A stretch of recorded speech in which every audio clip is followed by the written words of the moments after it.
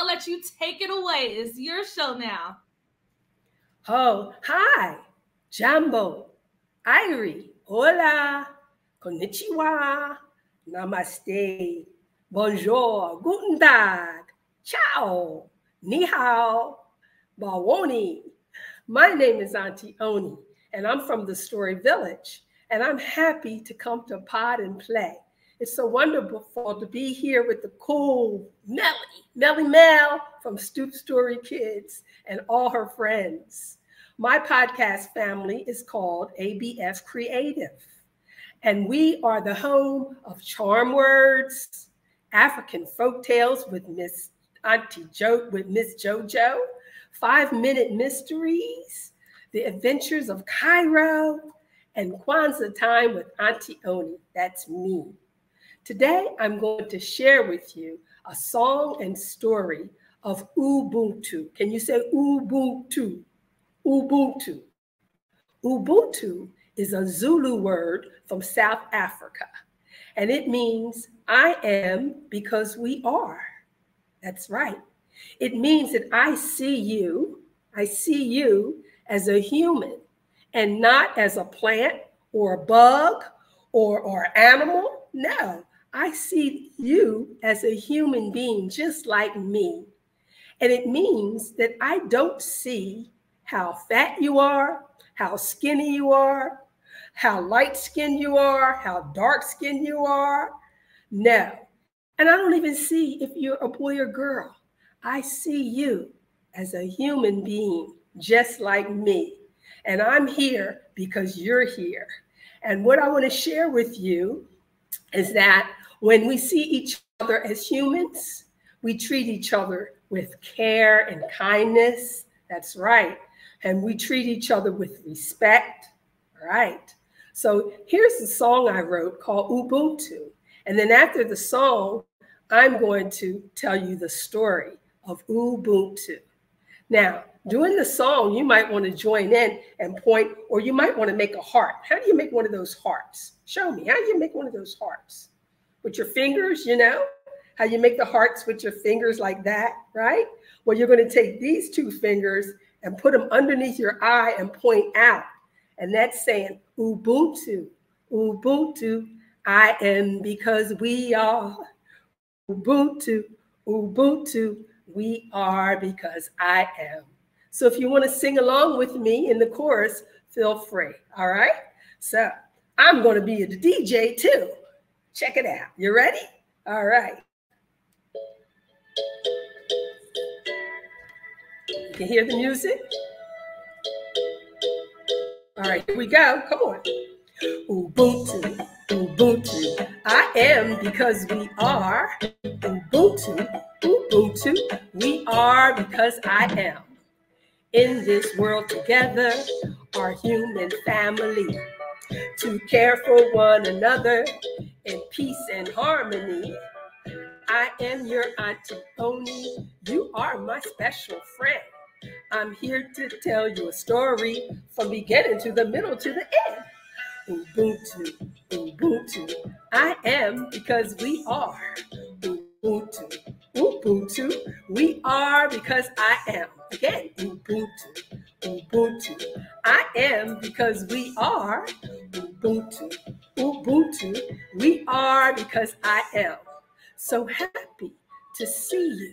You bring me so much joy to tell you some stories in hopes that you'll want more. Since we're here together, let's brighten up our day.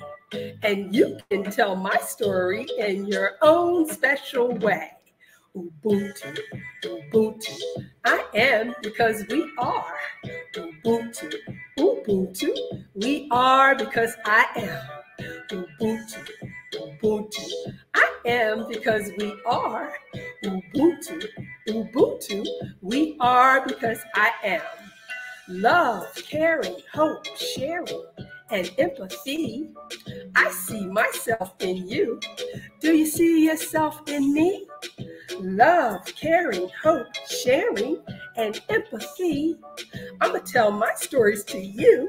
Are you listening to me? Ubuntu, Ubuntu. I am because we are. Ubuntu. Ubuntu. We are because I am. Oh, one day, long, long ago, and maybe even today, there was a scientist. He was an anthropologist. Now, that's a big word for someone who studies the ways of people. They study their culture and how they live and treat each other. Well, this scientist, he decided he was going to go to South Africa and he was going to study the ways of the people. So he took a plane all the way to England, down, down, down to the east side of Africa, and he went to Johannesburg. When he arrived in Johannesburg, he didn't want to stay in the city.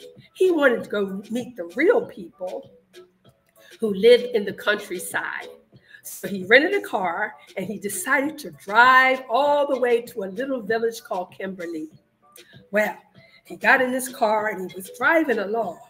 And as he looked out the window, he saw a park, a reserve, and all the animals were in the park. What kind of animals do you think he saw? You can put it in the chat. Oh, he saw giraffes. He saw elephants. Yes. And he saw lions. And he wondered, why were they in that reserve? It was because people would come and try to kill them. So they were safe in the reserve. Oh, he continued driving along until he saw an outdoor market. And the outdoor market was selling fruits and vegetables.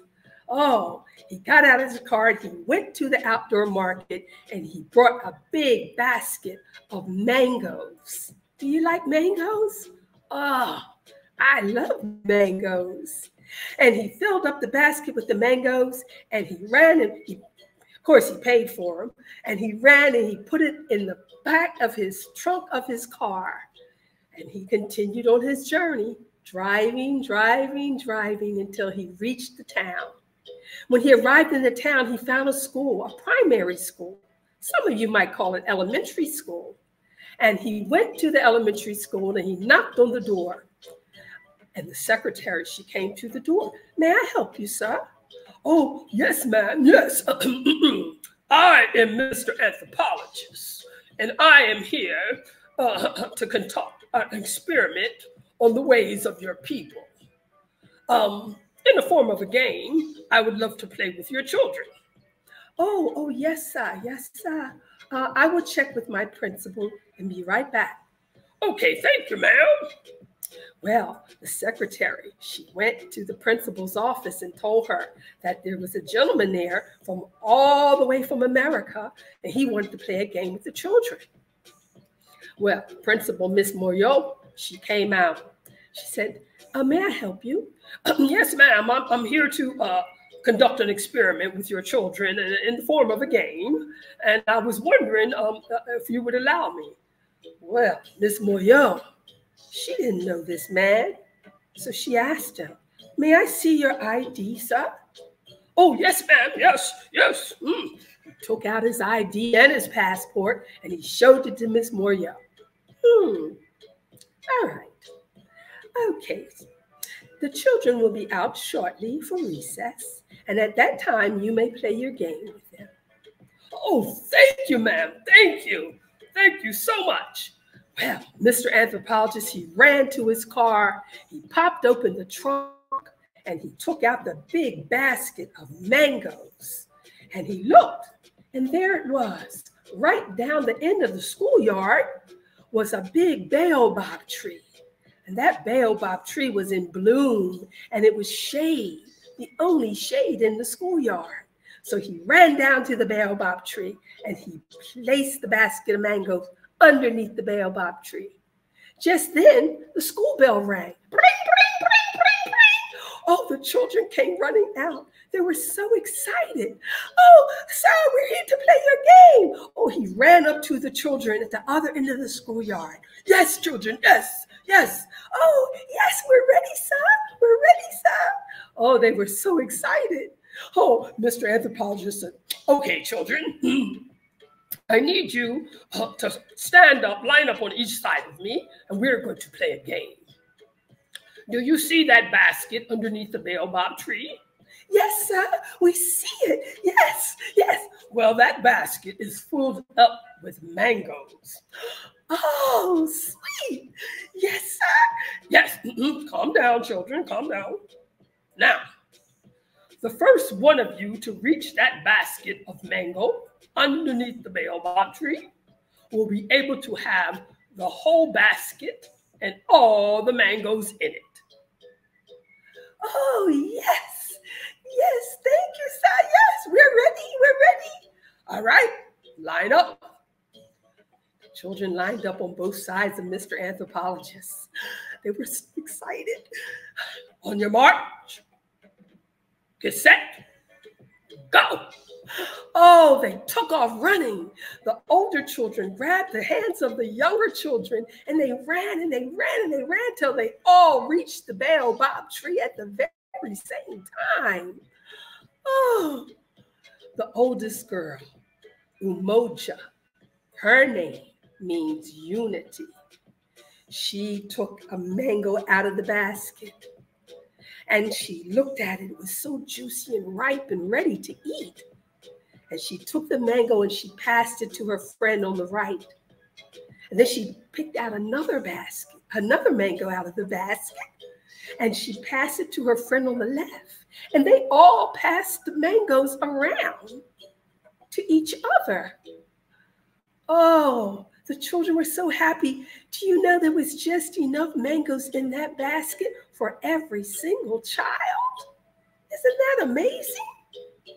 Well, the children held on to their mango. They could smell it. It was ready and ripe. Some of the children pulled down the peel of the mango, and they peeled down the other end of the mango. They peeled it down, and it was all juicy inside. And they bit into the mango. Sloppy, sloppy, sloppy. The mango juice ran all down their cheeks. They all sat down in a circle around the baobab tree on the grass, and they were laughing and giggling and eating their mango. One little boy, he dropped his mango on the ground. He picked it up and he wiped off the dirt, and he just kept on eating it and eating it and eating it. Well, you know you have to eat dirt before you die.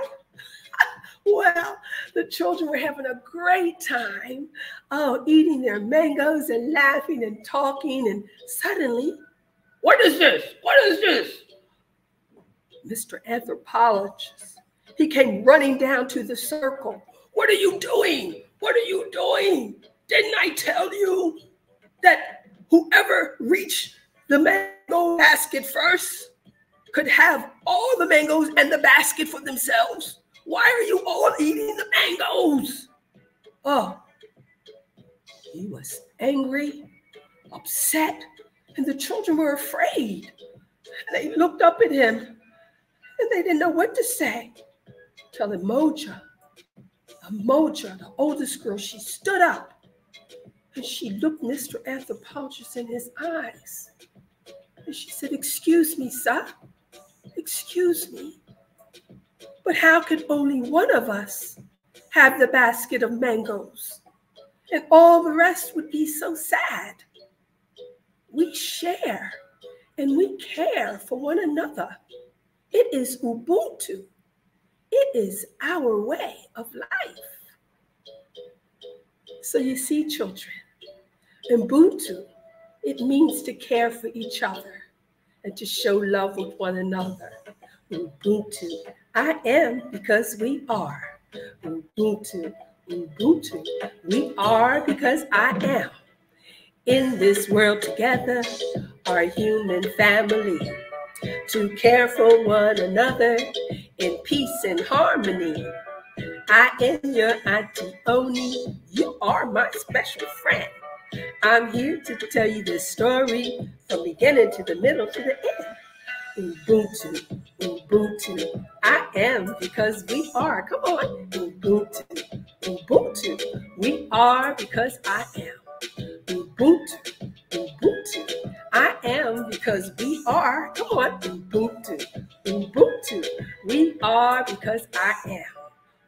Ubuntu.